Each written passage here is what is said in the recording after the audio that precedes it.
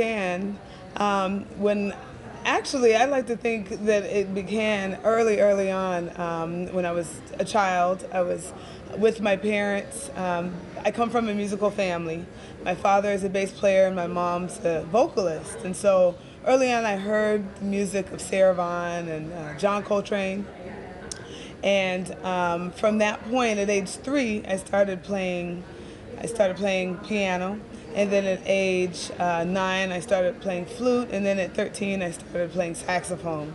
So that was the foundation of my musical career. And then from that point, went off to college and went off to school to study music.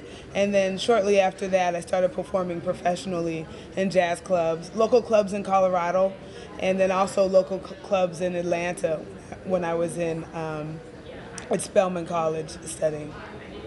My name is Tia Fuller, and I rock jazz.